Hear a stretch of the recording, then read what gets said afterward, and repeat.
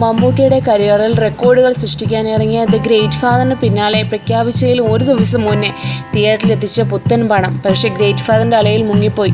ചിത്രം റിലീസ് ചെയ്ത് 12 ദിവസം പിന്നിടുമ്പോൾ അത്ര ആശ്വാസകരമല്ല 6 വർഷത്തിന് ശേഷം രഞ്ജിത്തും മമ്മൂട്ടിയും ഒന്നിച്ച് പുത്തൻ പണം നൽകുന്നത്.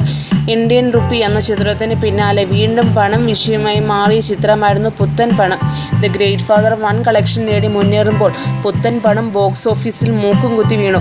12 ദിവസം കൊണ്ട് കേരളത്തിലെ തിയേറ്ററിൽ നിന്ന് ചിത്രം സ്വന്തമാക്കിയത് വെറും 5,46,00,000 രൂപയാണ്.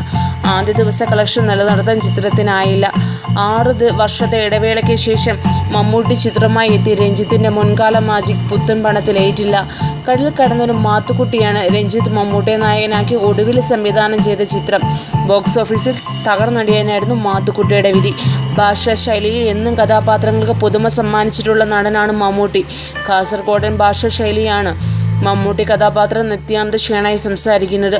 ഭാഷാ ശൈലിയിൽ മമ്മൂട്ടിക്ക് മികച്ച കഴിവ് തന്നെ പുലർത്തുന്നുണ്ട്. നവംബർ 8 പ്രഖ്യാപിച്ച നോട്ട് നിരോധനമാണ് ചിത്രത്തിൻ്റെ പ്രമേയം. ഇതേ തുടർന്നുണ്ടാകുന്ന വിഷയങ്ങളെ പരാമർശിക്കുന്ന ചിത്രം പിന്നീട് കൊലപാതകത്തിലേക്കും കേസ് അന്വേഷണത്തിലേക്കും വഴിമാറുന്നു. ഏപ്രിൽ 7 റിലീസ് ചെയ്യുമെന്ന് ആദ്യം പ്രഖ്യാപിച്ച സിനിമയായിരുന്നു പുത്തൻ പണം. പിന്നീട് റിലീസ് മെയ് 12 മാറ്റുകയായിരുന്നു. നോട്ട് നിരോധനം ഒരു കാലിക പ്രസക്തിയുള്ള വിഷയമായതിനാൽ അത് പെട്ടെന്ന് തന്നെ സിനിമയാക്കാൻ തീരുമാനിക്കുകയായിരുന്നു. വിഷയത്തെക്കുറിച്ച് ആളുകൾ മറക്കുന്നതിന് മുന്നേ തന്നെ ചിത്രം തിയേറ്ററിൽ എത്തിക്കുകയായിരുന്നു. മമ്മൂട്ടിയുടെ ആദ്യ 50 കോടി ചിത്രം എന്ന ഖ്യാതി നേടി കുതിപ്പ് തുടരുകയാണ് മമ്മൂട്ടിയുടെ ചിത്രം ദ ഗ്രേറ്റ് ഫാദർ.